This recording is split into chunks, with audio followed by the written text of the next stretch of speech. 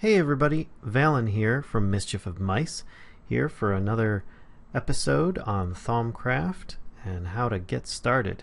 Today we're going to be covering a little bit on the research symbols so that you can better understand what they mean, the dangers of hungry nodes, getting some new clothing, plus we'll be going over a lot of the basic information tab and the Thaumonomicon.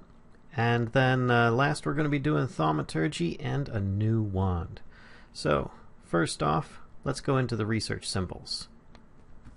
Over here I've got some quick notes to help me out here, as well as give you visible options as to what the heck I'm talking about. So to start, get your Thaumonomicon, and you look inside, and there are different shapes of these research items. And each one of them can mean some really different things. Let's see, on the basics tab, there we go. We've got a square, we've got a circle, we've got hexagons. So what do those mean? The circle is free to get research. You just click it and you should get it in most cases. And that's pretty much it for that one. The square, which it will then have a requirement. So to give an example, this one here, it says missing required research. In order to get that, you've got to unlock some other items. Or once you have gotten close enough to do that, you might be able to obtain the research by clicking. But until then, you won't be able to do it until you either make the items required or scan them with your thaumometer, or you just finish other research first. Now, the hexagon, which is my favorite type, it's very simple. It's just click to purchase it. Now, by purchase it means the aspect points, or the research points that you've accumulated over time. If you see, it requires 6 vacuos, 3 perdicio, and 3 instrumentum in order to unlock this. So if I were to go inside to my research table, let's go to vacuos. I have 15 here. And by going back here, I click on here. I now have unlocked that. I don't have to do any research for it. I just spend the points and I can now look at it. So that's pretty convenient. Now, to show you exactly how many I have left, now you can actually look in your Thaumonomicon to find this out, but I just found this to be a little easier. You see now I only have 9 vacuos left. So if I click on here, go to my basics tab and click on aspects of magic, it also tells me how many of each type I have. So if I go all the way to the end here to vacuos, you see here it says I have 9. Now there are special attributes on some of those that you may see, like the glowing outline. Those ones are forbidden magic and they may have some nasty side effects. So let's give an example here. Even on the basics information tab, if you look, this one here, it's actually kind of pulsating around the outside edge. That is forbidden magic, and it even says in there, forbidden knowledge, mostly harmless. If you go into other ones, it may have some that are a little bit more dangerous. Forbidden knowledge, minor. And as you unlock more and more things, you may find some that are extremely dangerous. Now, low levels of this are actually beneficial. You may end up gaining different secrets as it might appear on the Thaumonomicon, or your research gets unlocked, or you get some aspect notes or something like that, or research points, excuse me. But then if you end up getting a whole lot of it, it could end up being detrimental. You'll start seeing figments of your imagination, like monsters that are here on the screen, but you can't do damage to them and they can't hurt you. You might end up going momentarily with a blindness effect, or you might end up getting very hungry for unsavory things. But those can be postponed, I guess, those negative effects. There are ways of canceling them out, even if it's just temporary. Sometimes you actually have to go through those in order to advance in the mod as far as you would like to go. On to the next one, dangerous hungry nodes and clothing. This is a hungry node. As you can see, it destroys the landscape around it, and any creatures that may get too close will end up getting sucked in and over time killed, including players and their items. So if you have a mod that actually will save your items, like in a gravestone or something, it may actually end up destroying that gravestone and all the items inside of it as well. So this is a very dangerous node.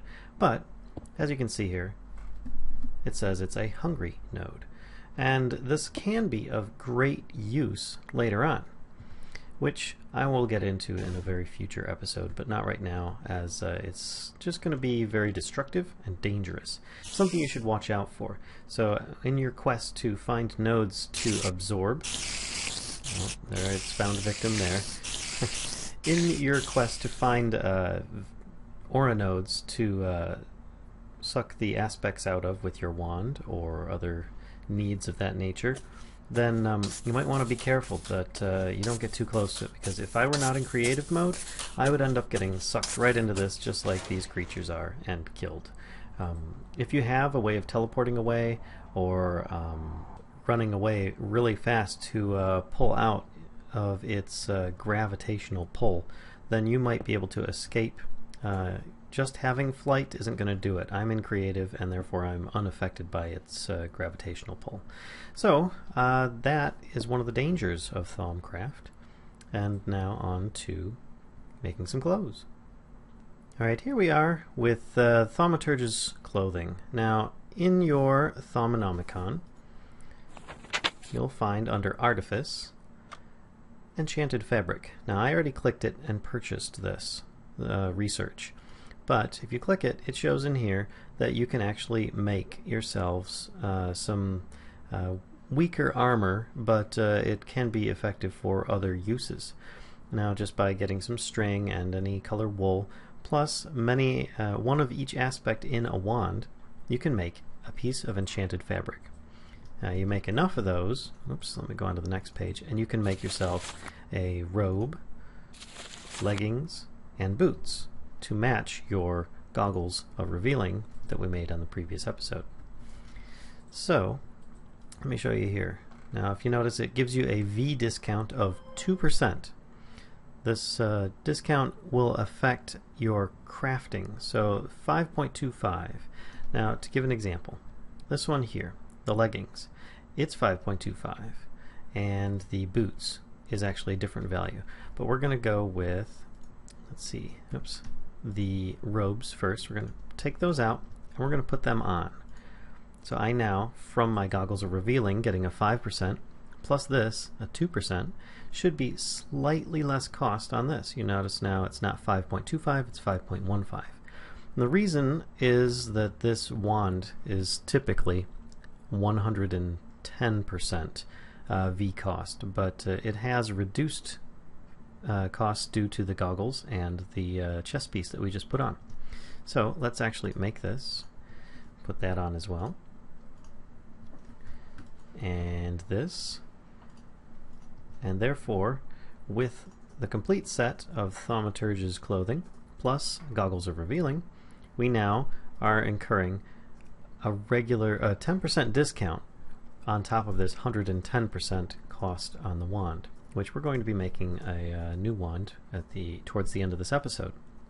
But moving on to the next item, now you should be better equipped for trying to save yourself costs on this, because I know how getting some of the aspects in your wand can be a bit tedious if you make too many items too quickly. Alright, the basic information tab. Now, I did a lot of unlocking and research on this, but if you go into the beginning one, I recommend unlocking and researching everything on this page as your first project, and it will get you very well into Thaumcraft. So you start off with many of these already researched, but I recommend going with Research Expertise and Research Mastery as one of the first things that you do, because these will save you research points over time. So Research Expertise, essentially you get a 1 in 4 chance of regaining the research point if you accidentally place one, or you put the wrong one, or you just need it back in the research table.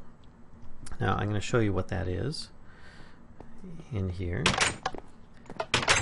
These points here. So if I am trying to combine this research for Nitor to get one to the other, and I put the wrong one for some reason in here. Oops. And put it there. Oh, it's a wasted point now. You know, it was 8, now it's 7. But if you click it, there you go. I actually got it back. So that is the benefit of that research alone. Now, if you go into Research Mastery, it's going to be even better. There's a 50% chance you'll regain the research point, which I did just recently, so now it's increased. And then additionally, there's a 10% chance that when you place an aspect, it will not cost any research when you place it. So if I were to put error here, there's a 1 in 10 chance that that would actually not cost me anything. It did that time, but it is a possibility of saving you the research points, which are very important. You will need a lot of research points. Another reason I recommend you scan anything and everything you can as often as possible. But you're also able to combine aspects in the research table with this by shift-clicking on the aspect. And it also gives you a cheat sheet in a way of looking at stuff. For instance, if I hover over this wheat icon, Messis, you see that it has Herba and Humanus listed under it. Well, that's what's used to make it. So now if you see this icon here, Lux, and you want to know what it's made up of so that you can connect these easier, you don't have to any longer click out of your Thaumonomicon and go into the aspects list to try and find what these things are made up of.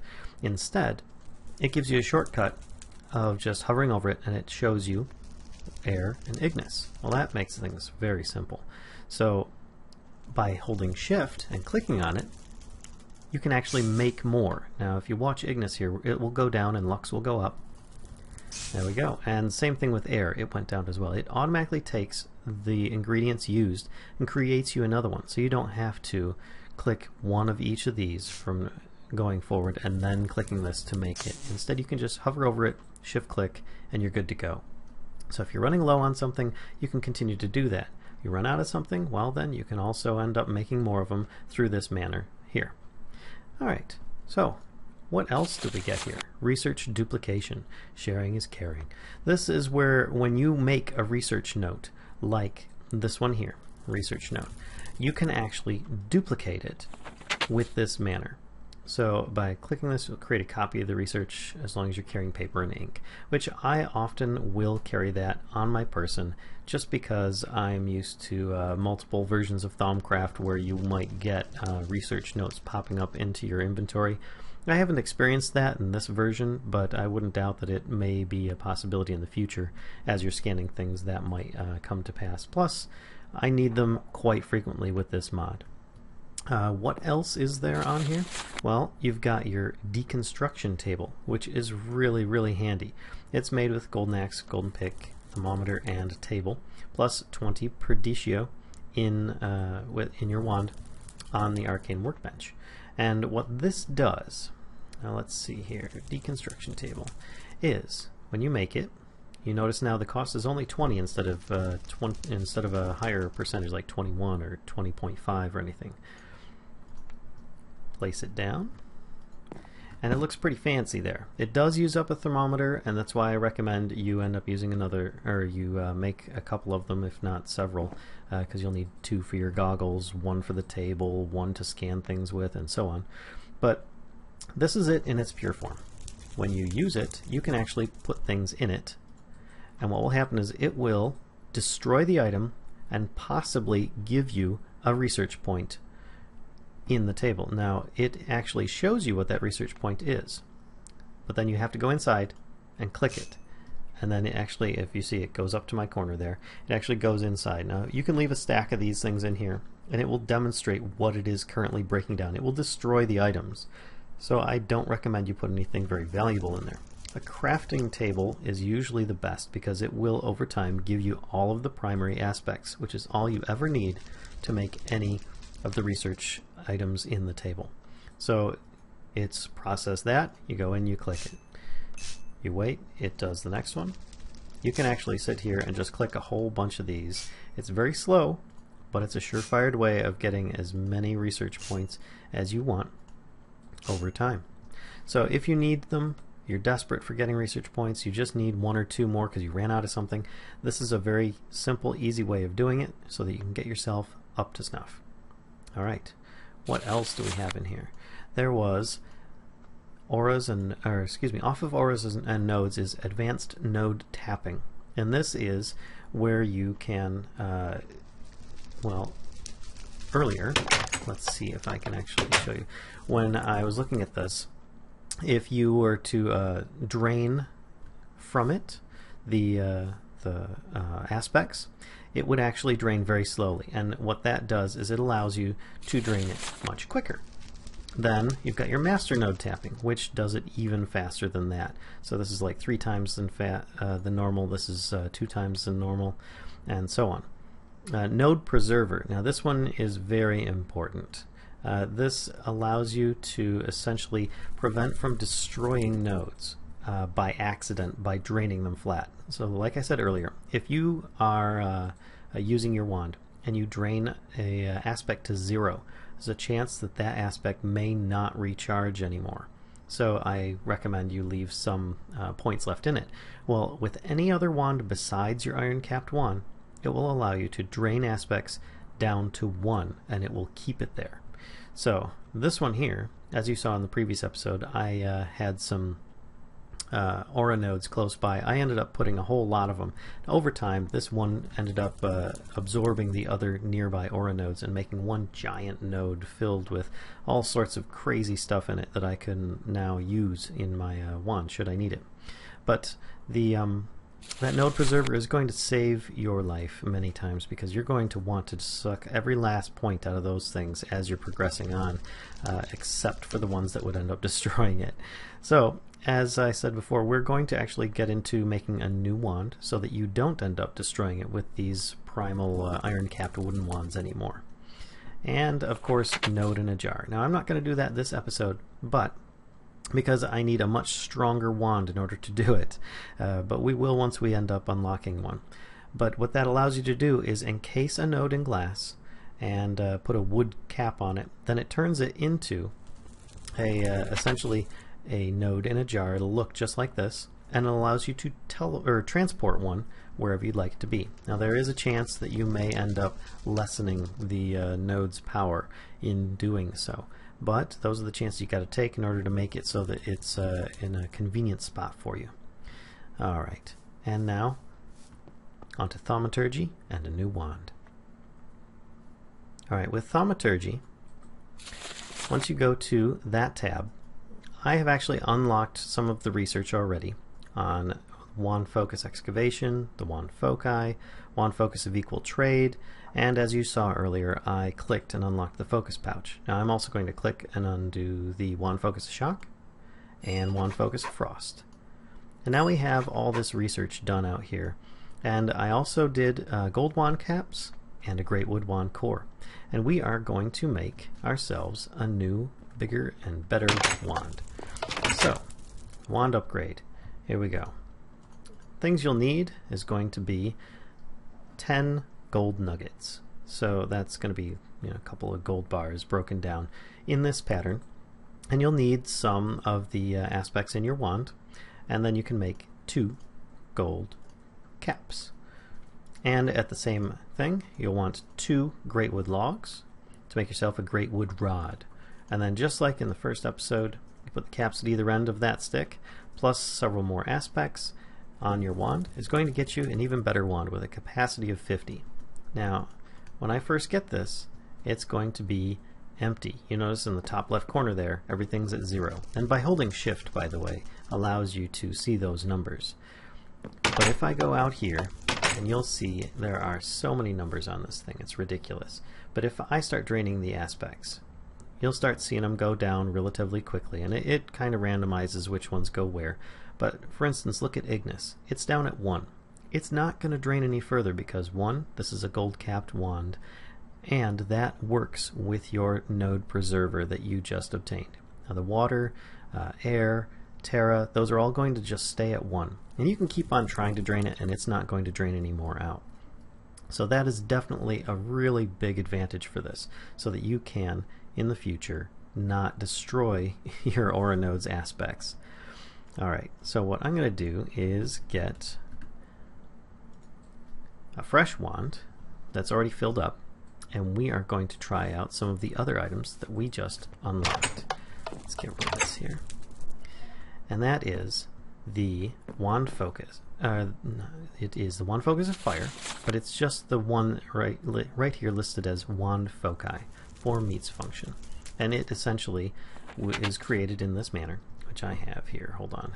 There we go. 10 and 20 are the standard cost. And you end up getting a wand focus of fire, which over time, as you use it, will use 0.1 Ignis aspects per tick from your wand. So you notice this one has 50 of each one, and this will use 0.1 per second use, so it's kind of like you're constantly doing a flamethrower effect. Now, on top of that, I also did wand focus of excavation, which is here, and that is done like so. These are very cool and totally opposite wand. Excuse me, having a problem with wand focus. There we go. So if I were to go out here and find myself a bad guy, yeah, it's the F key in this case. And if I choose the wand core or wand focus that I want, click on it, and you see it appears on the wand. I can go down here to the bad guys and then set them on fire. Now, they will burn over time, but they'll take even more damage if you end up continuing to shoot them. But you can see that the my Ignis is actually going down right now as I'm using this. And of course, it may go back up from some of the orbs that these guys drop, but that is just something to know. It's pretty cool. It won't set the landscape on fire, just monsters and players. So you're going to want to make sure that you're not hitting any of your friends if you don't intend to. But the other way is pressing F, clicking here. I get the wand focus of excavation, and this one uses Terra, and it will slowly dig, leaving the blocks behind. So this is like a really quick pickaxe, and it uses the same value, I believe. It uses the 0.1 per tick to dig this, and it actually goes quite a good distance. You can see here I'm several blocks away, and it's digging quite far out there. Now there are other wand focuses, and we're going to go back and take a quick look at those as well.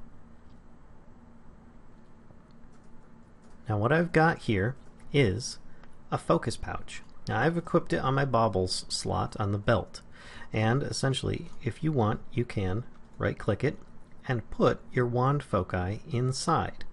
And what it will allow you to do is, just by wearing it like so, you don't have to wear it here, you can wear it elsewhere, but this allows you, oh, looks like Timmy found himself one of these guys.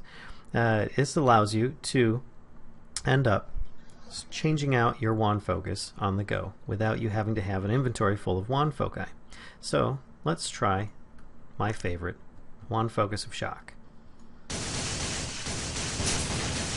As you can see, it's quite effective. It's kind of just this chain lightning effect on nearby monsters and bad entities.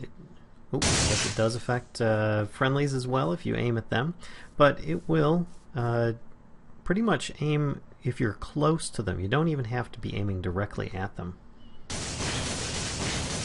So you can see there, I was aiming a couple blocks off, and it still zaps these guys. And it's quite effective, actually. I found it to be effective on most bosses as well. And also, we have another one here. Wand focus of frost. Let's see if we can find any more bad guys before the sun comes up and burns them up too much.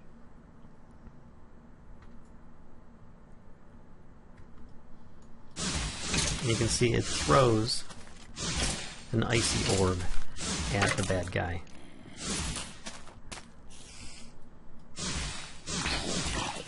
That will bounce, possibly do other damage. Now, it doesn't actually freeze water, as you might think it would, but it does do damage in this case. Just in a different manner than many people are used to. Alright, and back to the base. And that about does it for this episode, where we covered some more basics of Thaumcraft. Hope you guys enjoyed it. If so, please give me a like, feel free to comment, or subscribe. And until next time, see ya.